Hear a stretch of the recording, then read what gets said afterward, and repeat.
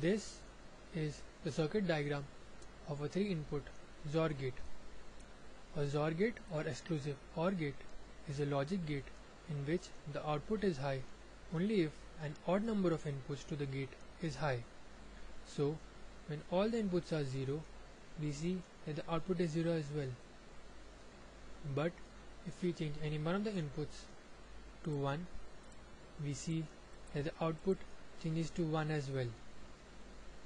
Again, if we pass any two of the inputs as 1, we see that the output changes to 0 again. Now, if we pass all the inputs as 1, we see that the output changes to 1 again.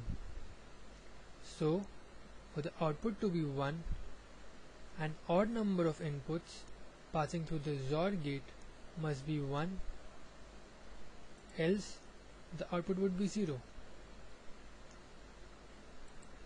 Well, that's all. So this is how a 3-input XOR gate works. Thank you.